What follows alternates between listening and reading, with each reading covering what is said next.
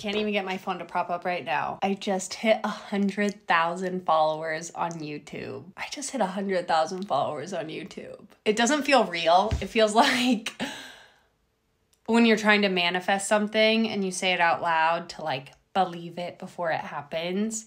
That's what this feels like. I hit 100,000 subscribers on YouTube. What? Oh my gosh. I'm gonna get a YouTube plaque. I literally remember watching beauty YouTubers, all different kinds of YouTubers, honestly, back when I was in high school. And a lot of people not getting that and thinking that it was weird. And obviously this was like before influencer culture.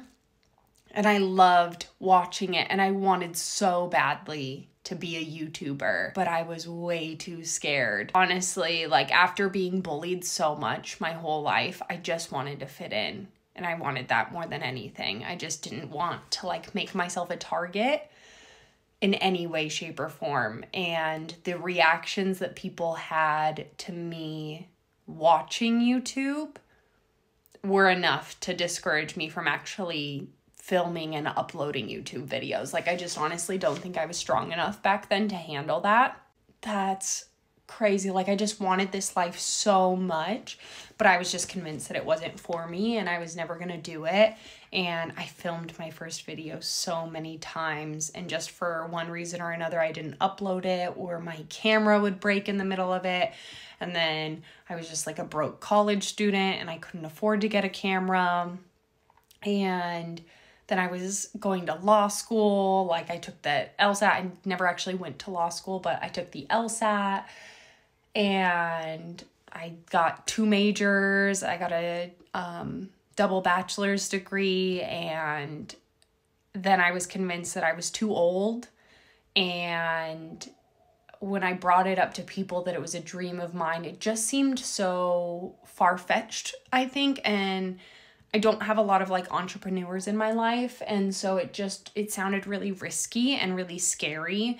And I don't think anybody in my life really like understood or consumed influencer content as much as me to like be able to see that it was like a realistic goal, that it could be something that I could do and support myself on.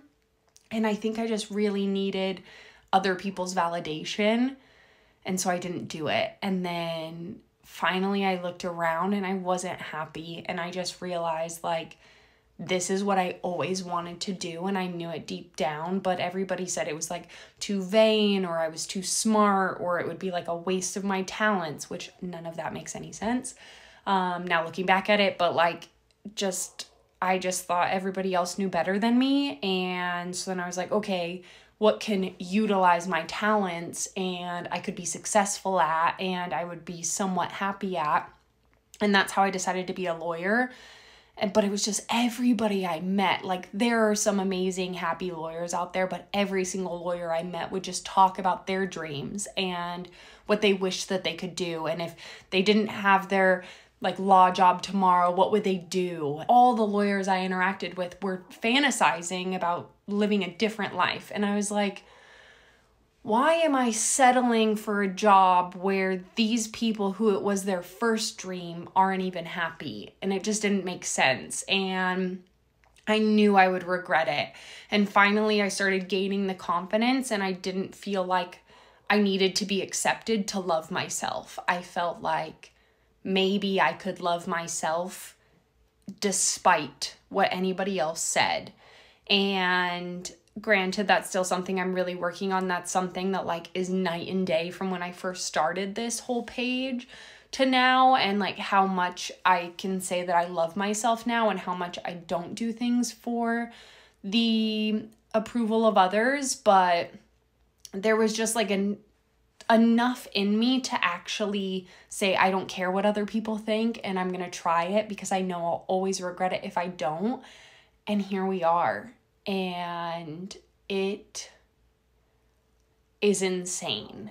And I'm so proud of myself for doing it anyways. And yeah, there were so many people at the beginning that thought it was kind of like weird. And I'm sure a lot of people said even worse stuff behind my back. But I'm just so proud that I did this to begin with and that I started, because I would have never been here if I didn't start. And now looking back, I can't imagine myself as a lawyer. And I know I would be one of those people that was just fantasizing about this.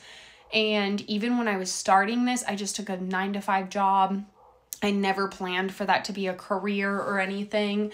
And I just kept thinking to myself, okay, what if this doesn't work out? Like, what if I'm never able to amass a following? What if I'm never able to get a consistent income stream? Like, then what? And I literally couldn't think of anything else. The only other job that like kind of I could have maybe seen was me doing this on the other side. So like working for a brand and like working with influencers, but still like there was just no backup. I didn't have anything else that I could see myself doing. And it really is my dream to wake up every single day and do this. And there are so many parts that are hard, but there's parts that are hard with every single job.